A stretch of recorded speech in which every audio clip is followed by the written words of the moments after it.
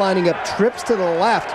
Looks like they're going to try to dish this one in. And Garrett Wolf is out there as a receiver. Horvath looking that way. He's got time. Fires into the corner. It is caught. Did Perez get in? He is given the touchdown, at least for now. This may be a review, but it's given Northern Illinois a chance to tie this game up.